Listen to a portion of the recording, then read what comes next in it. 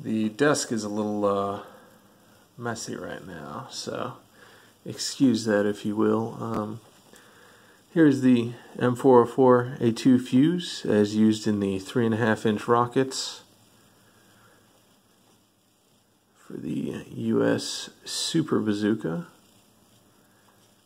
It of course replaced the M404A1 Fuze. As you can see, it says Fuze, comma, rocket, and then BD for base detonating.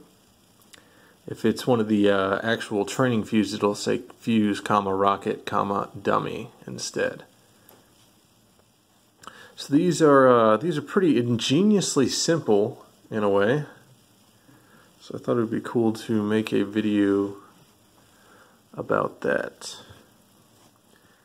So this would normally throw onto the warhead like this, and then you'd have your motor back here. So this is the end, of course, aiming towards the warhead. In this case, a dummy. Normally you'd have, of course, the actual igniter and booster charge for the explosive charge within. So you can see we've got a pin here. We've got these sleeves, and if it'll focus, we've got a small firing pin here, which is on this triangle here, and a small copper spring. So the way this works is before the launcher is loaded, you take off this safety band, and you have this ejection pin or bore writing pin. It's written as both in the documentation. And this spring is a little messed up, by the way, so you can see that. But so basically, what happens is, when it's got the safety cap on, you can see how that collar there sticks through that hole in the sleeve. So that sleeve cannot move forward or back while the safety band's on. And once you remove the safety band, well, normally the spring would push it out more. And the other collar then, once again, holds the sleeve from moving forward or back. So what happens is, when it's loaded into the launcher, it's going to sit at an intermediate height here, so it won't catch on the sleeve anymore. And when you take it out of the launcher, of course, it would pop back and thus become fully safe again. So what happens here is, you've got it loaded, it's intermediate position here, and when you launch, you've got such an incredible amount of acceleration, inertia, that sleeve is going to be able to go back.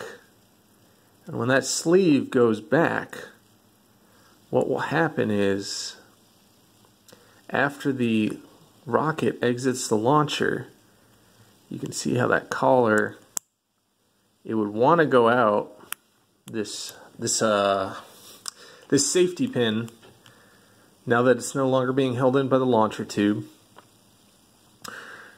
would want to go out, and with the sleeve down, out of the way, this will just fly out of the launcher. This will now be armed at this point. And when you actually strike a target, you're obviously going to have this whole assembly fly forward. If we can get to focus again. And what will happen is, it will sort of clamp down on those ends in the slot there, those triangle ends. And so that'll just sort of lift it out, obviously without the safety pin in the way. So this firing pin then is free to fling out and hit the igniter and booster charge, which would then hit your actual explosive charge, which in case of the heat rounds would be composition B, and then that would propel your copper cone, and there you go. So That's also, I believe, used on the white phosphorus rounds as well. So that's a real neat little tidbit.